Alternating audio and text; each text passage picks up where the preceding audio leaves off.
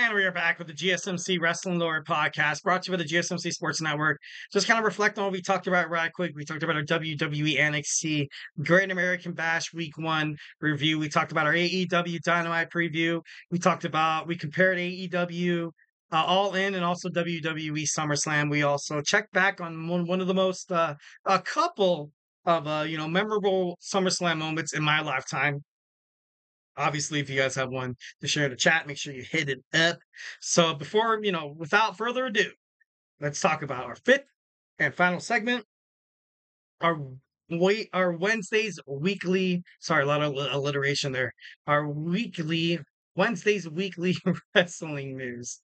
Oh God, I just love how I just fail on live TV. It's so great. So, guys, in the wrestling news today, CM Punk says that airing his fight back all in at Wembley Stadium last year was kind of ugly. It was kind of ugly for both him, also the people involved in it. Jack Perry, also you saw Samoa Joe in the background. You saw Tony Khan.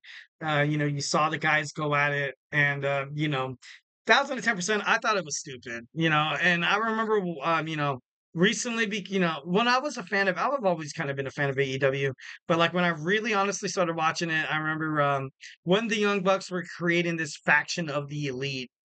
They just wanted to do everything they can to make AEW not about CM Punk anymore. And I think this was 1,010% the reason why they did it. And I just thought it looked bad. It looked bad. And they tried to make it look bad for CM Punk. They tried so damn hard. But I think fans at the same time, they kind of already know what kind of guy Punk is. So in reality, you kind of made AEW look bad. You made the Young Bucks look bad. And like you made this newly found, elite faction kind of look bad. But more or less, you've kind of got people to hate your confidant there, the TNT AEW TNT champion there, Jack Perry. I know as soon as I found out that the reason why CM Punk did leave AEW was because of Jack Perry, and after hearing, I was listening to the Busted Open podcast. And Bubba Ray was talking about how disrespectful Jack Perry was to all the guys in the locker room, basically, young, act like you don't stink. And, that's not cool, man. That's not cool. And I think Tony Khan kind of made the wrong decision there, got rid of the wrong guy. But, CM Punk, ever since he made it back to this guy's a walking human highlight reel. And I'm not just talking about inside the ring. I'm talking about like this guy can carry a show just based on his own like actions. Like it's crazy. Like when you're watching Monday Night Raw, it facilitates around a lot of what CM Punk is doing. 1,010%. And he and himself could be a main event. He and himself could bring somebody over. Like it's just, I don't know, it's just nuts. And I kind of feel like they aired the footage to kind of rub it in CM Punk's face because at the time this happened, back in 2023, I believe September 2023, when he got released, I think. Like you see him coming back, obviously, there's still a lot of baggage between him and what happened with WWE and the pipe bomb.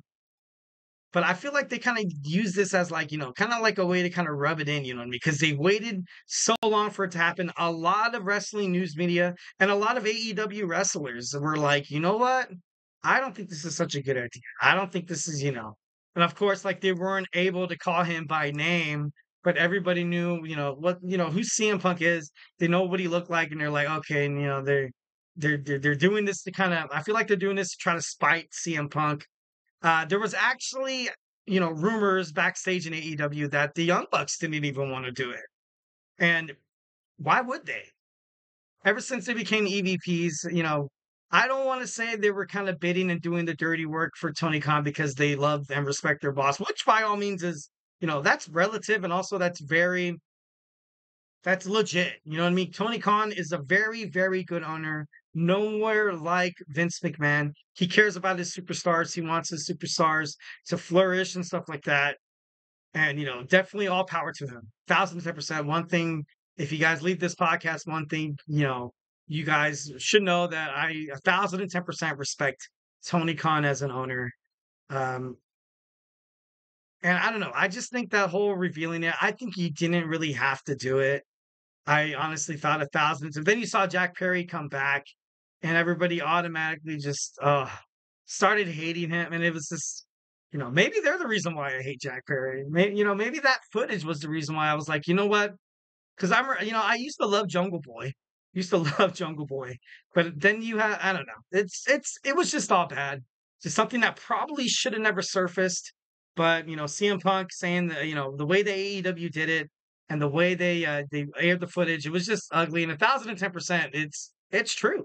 1,010%. It's 1,010% true that it was ugly. It was terrible. It was I think the key word here is unnecessary. All right, Roxanne Perez calls out Julia and also Stephanie Bakure after week one of the Great American Bash. I love Roxanne Perez more than the other, but you have these two just dynamic superstars, these girls that can absolutely kick your ass.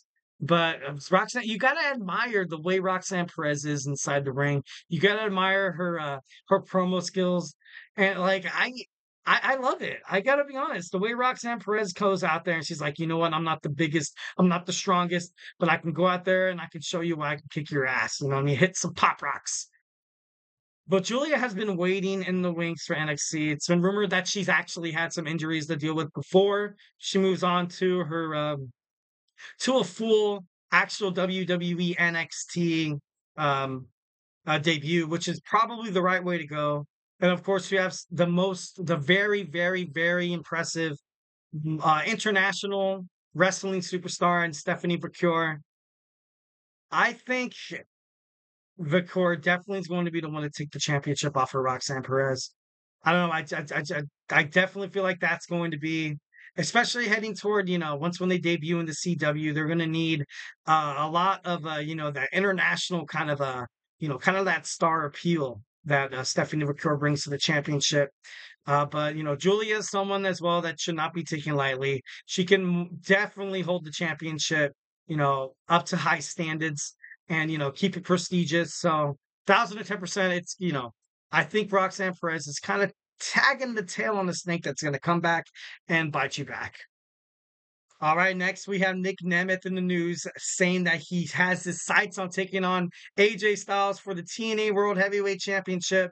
I don't want to be the one to say that I told you so, but I told you. No, I'm just kidding. But, the moment that NXT started this collaboration with WWE, no, it started this collaboration with TNA, I kind of knew something was going to give. You haven't really seen AJ Styles. You've seen him on, dark matches, and he was in Tokyo. Obviously, he was part of New Japan Professional Wrestling, pretty popular out there. But Nic Nemeth wants to beat the best. I still think that Moose is going to kind of come hunting for his rematch clause. But at the same time, you have you have AJ Styles. When he made it up to WWE, he won some championships. I'm not going to dispute that fact. Had some memorable matches like with John Cena at Royal Rumble of 2016. That was, no, 2017. That was amazing. It was one of the most incredible matches I've ever seen in my life. And now you just kind of see him floating around. And it's just, much like I kind of see with the Good Brothers, the OC and stuff like that. I don't know, you had to do something with these guys creatively. And, right now, in any title picture in WWE, the World Heavyweight on Raw, and then you have him on SmackDown. I don't know, I just don't see him, I don't see him defeating Cody Rhodes. I don't see him any part of what happens with the bloodline and The Rock coming back to challenge Cody Rhodes for that championship belt at WrestleMania. Then I also don't see him, feuding with the Judgment Day and Finn Balor, and then Damian Priest, or if Gunther wins, I don't see him fighting Gunther, or if Brock Lesnar returns, I don't see him fighting Brock Lesnar. I think the best thing for AJ Styles is to probably wind up on NXT with the OC. You have Nietzsche in there. You have Gallows and Anderson, and who better to fight somebody to fight Nic Nemeth, the TNA World Heavyweight Champion, other than one of the greatest TNA superstars of all time, AJ Styles, the phenomenal AJ Styles. AJ Styles had TNA on the map for the longest time. When I stopped watching TNA, I remember names like AJ Styles. So I definitely think in the future they're going to be doing something like that. 1,010%. So, definitely love how AJ Styles is going on. Hopefully, he fights somebody like Nic Nemeth. All right, next in the news, we have Elias voicing his frustrations with WWE before he got released. Obviously, this is 1,010%. I kind of believe I side with Elias. Elias was one of those superstars that he was good inside the ring. He was big, he was strong, he was fit, he was athletic. He made a match actually worth watching. And as soon as all the young things kind of came in, much like keep reiterating with Keith Lee, Aleister Black, Lars Sullivan, and on the girl side, you saw Ember Moon and people from NXT that get promoted. And to be honest, I don't know. I just feel like at the same time, Elias definitely should have deserved a lot better. Definitely should have, definitely deserved a hell of a lot better, especially with the way everything's going right now. He definitely deserved a shot in WWE. Wasn't really granted it, and there was a point where he was actually turning babyface, 1,010%, and the people loved it. The viewers absolutely loved it, but lo and behold, and obviously under the Vince McMahon regime, didn't really kind of surface and stuff like that. Kind of crazy. All right, next we have WWE Hall of Famers are set to make an appearance at WWE SummerSlam. We have Rick Steiner and Kane. Honestly, what does that say about, maybe Braun Breaker possibly defeating Sami Zayn for the WWE Intercontinental Championship? Not saying anything, not pointing any fingers, or not trying to conspiracy theory alert. But I just feel like it'd be awesome. I feel like it'd be kind of cool at this point. You have your dad inside the crowd, your uncle, Scott Steiner. Both of them are WWE Hall of Famers. I feel like right now, the Intercontinental Championship, you know what you're going to expect from the WWE World Heavyweight Championship. You know what you're going to expect from the WWE Undisputed Championship. You know what you're going to expect from the United States Championship. How about put the championship on a young superstar like Braun Breaker, just to kind of see what happens? If Braun Breaker becomes the champion, I think there's more of an array of different storylines, a different superstar promotions, more than, you have Sammy, and I love Sami Zayn, and I think he's doing fantastic. You know, I feel like at WWE SummerSlam, you saw people like Bayley, Cody Rhodes, and Sami Zayn, finish their story and win the championship. A lot of people say that they are boring champions. They're better chasers than championship holders, which I'm not completely, disagree about that.